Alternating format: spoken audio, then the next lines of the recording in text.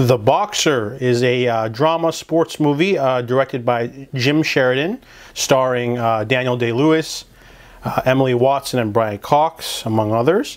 It is a movie about Danny Flynn. He is in prison, finished his 14-year sentence. He was pinched after an IRA bombing.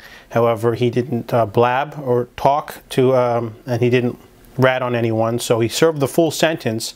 However, on his release, he starts a gym with an old friend of his and falls in love with a childhood friend named Maggie. Her father's part of the IRA. So they decide to sort of, have even though she's got a husband who's in prison, she has no love for that man. So they're sort of hiding, and then the political climate is very uneven, so it sort of affects their relationship and to explosive results. So this movie is really well-rounded. It has boxing moments, it has tense political thriller moments because of the IRA elements. They're trying to do a ceasefire, but rogue elements are trying to get more violent. It kept my attention. Really good performance from Daniel Day-Lewis. You get 3 really good boxing sequences that aren't too over the top. It's less about the boxing, it's more about taking a stand and sort of being who you want to be, despite things changing around you, the world changing around you. It's a really well-rounded, balanced movie. I really enjoyed it, so I give The Boxer a 7 out of 10. The Secret of Roan Inish is a movie directed by John Sayles.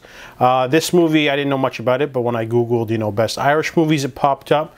This movie is about a young girl who loses her father, so she has to stay with her grandparents, and she keeps seeing a mysterious young boy in the ocean, and it could be her lost brother being taken care of by the selkies.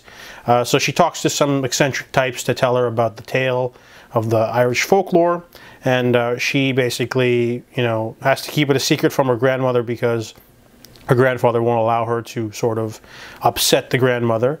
This movie's really slow. I didn't know much about it. Roger Ebert saw it back in the day, and he said it was really whimsical, and I agree, but it's also a really slow film. It's definitely goes at its own pace, and does have an emotional climax. There's some stuff going on in the middle with magical realism, but overall it was still an enjoyable movie, just a little bit slow for my taste. So I give The Secret of Roan Inish a 6 out of 10.